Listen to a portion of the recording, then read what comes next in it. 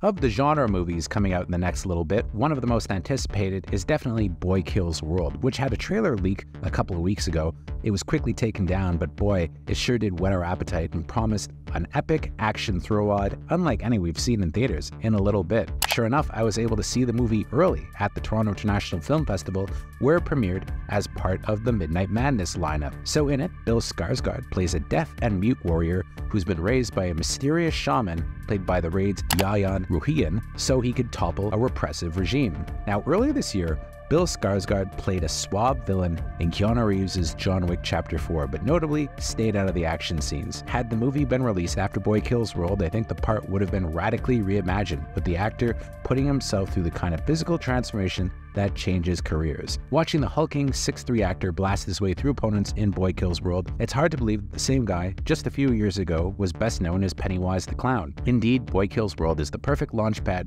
for Bill Skarsgård to become a major action hero. The movie itself is pretty wild dystopian action epic with heavy doses of black comedy and outrageousness mixed in.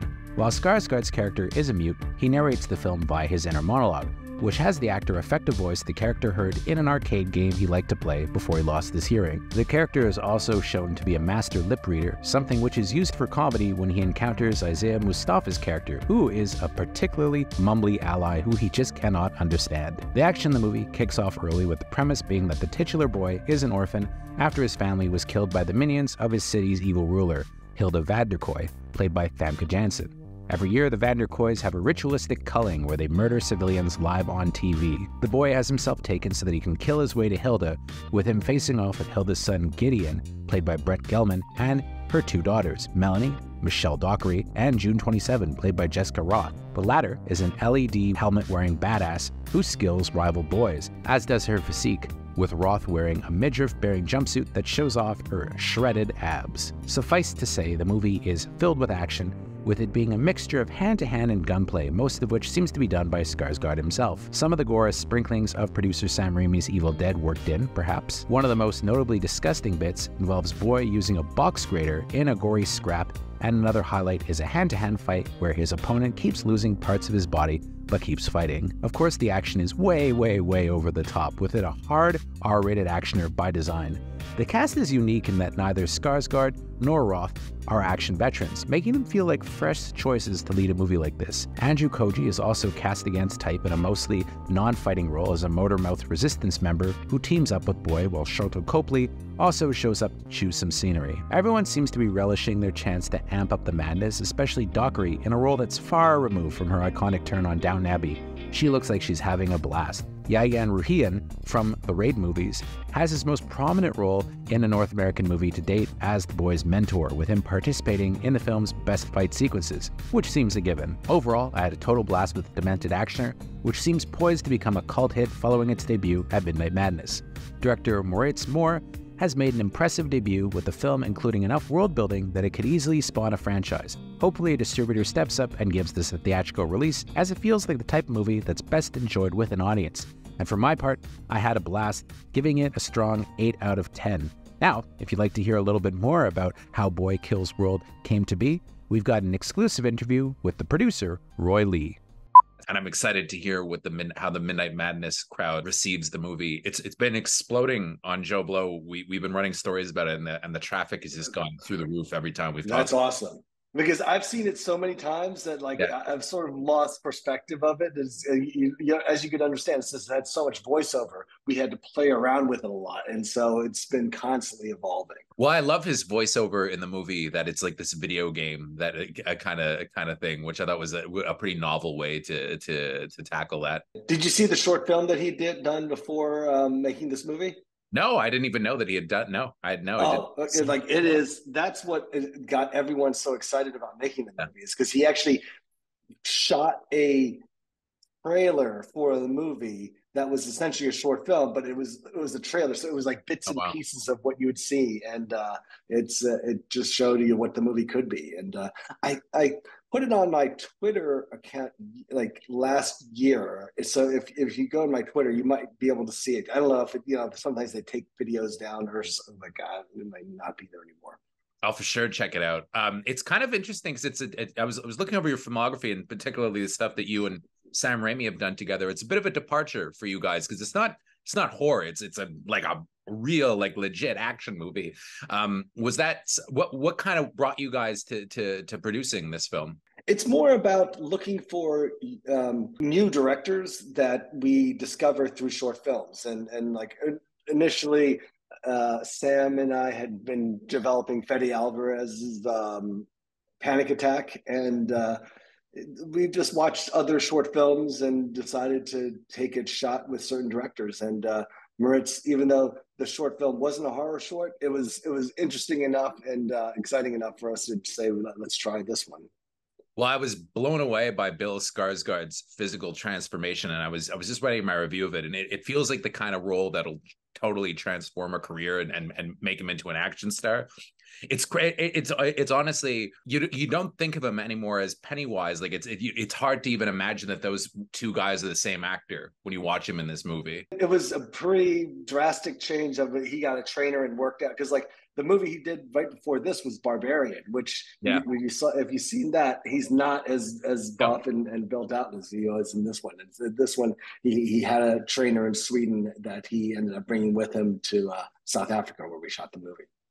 And how much of the fight scenes and the choreography was he able to do himself? Because I mean, even if he was doubled, it looked pretty convincing. It looked like it was him a lot of the time. It was him a lot of the time, and he was doing lots of training. So, and there were some moments where he had to use a double, but he, as much as he could, he was definitely being the person there. Because as you saw him, he definitely did the training to make him look like he could play the part. Well, I also really liked Jessica Roth in that role, and I know that she was kind of a last minute replacement. How do you squeeze somebody in though to like such an elaborate action movie kind of at the 11th hour? Because I know that she signed on to the film pretty close before you guys started filming, right? And I thought she was perfect. She went as quickly as she could and started training. I mean, it was the timing was pretty bad because of the COVID issues, but like once everything was cleared up, she was there and she was fit and trained. So she was we just had to make do with what we had. Well, I mean, shooting an independent film, and I would call it an independent film in the middle of a pandemic. How much of a challenge was that? Because when you watch the film, it looks like you've got like this huge cast of extras and stuff. Like it looks pretty epic and elaborate. It was very difficult, but it was something that there were times that we had to be extra cautious. But it definitely added some time. But hopefully, the audience will be able to tell that there were lots of trims made to the crew and the cast, just to make it feel like to be able to be as safe as possible, but still make it feel like a big movie. No, I couldn't tell at all, and there were a couple of jokes that I thought were particularly clever. One thing that kind of drives me nuts in movies is how a lot of actors really are into mumbling their dialogue nowadays. And I love that Isaiah Mustafa's character, he's a mumbler, so you can never really, so he's just misunderstanding what he's saying the whole film. I thought that was great. Yes, that was a very funny part of it. Yes. I have to say the casting was really interesting for this one, but one of the choices I think that really kind of threw me for a loop, because I'm used to seeing her on Downton Abbey, was Michelle Dockery. But I imagine she must have relished playing this part, though. That was so different from anything she's done before. That's exactly why she wanted to play this role. It's because it's very different from what she has played in the past. And a lot of the actors were attracted to the movie by watching the short film. So when they saw the short film, they could see exactly how the movie would look, and that's how it was able to get such a great cast for this movie. Was it always planned to be a hard R? Because I couldn't imagine like a PG-13 version of this movie.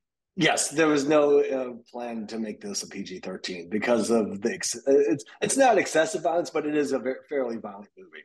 Well, it's stylized violence, right? I mean, it's not necessarily realistic violence. Like it's I would say it's like ultra violence, but not in a disturbing way. Like it was kind of like it's a heightened action movie kind of world.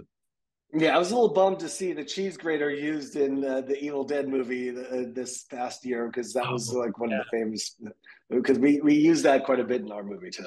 I was watching that with my wife and her friend, and they were both cringing when the cheese grater came out, and screaming and covering their faces. So, and they loved that. You know, people like being afraid that way, though, I think, or being grossed out that way. I think there's a certain appeal to that. If you see something that really is shock value that you haven't seen before. Yeah. Yeah, that would, yeah. In Evil Dead Rise, I think it was about 5 seconds, but hopefully ours was a little bit more. Well, it's never been used in a fight scene before, which I thought was great. A movie like this, so is there because I mean, I feel like it could go into, like, it's almost like you're building like a world and a universe in this. Is there a potential, but maybe, to go and do more in this world afterwards? At the last page of the script, it's I believe it was a reference to Girl Kills World. And so well, that makes sense. Yes, I can see that for sure. It's interesting though, because neither of your two leads are necessarily known for doing action movies. So I think it's a lot fresher when you put people in that you're not expecting. I think if it had been somebody like, you know, Jason Statham or something like that, like a guy that we've seen do this kind of movie before, it would have a much different feeling to it. Whereas I think these two kind of fresh-faced people give you a sense of vulnerability. You don't know if they're necessarily going to survive.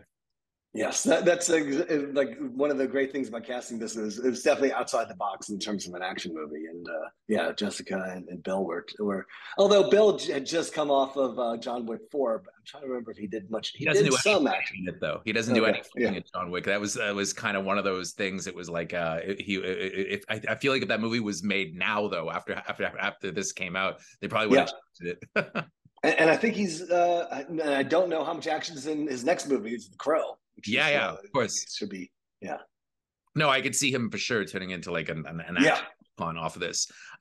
Is this a movie that you think is really meant to be seen with an audience, though? Like it's like an audience participation movie. It does have that kind of cult midnight feel to it a bit. It definitely is a movie that you want to see with a crowd of people, just because of just like the fun and the jokes, and like with a crowd, it gets the atmosphere it's much better in terms of just like having a communal experience.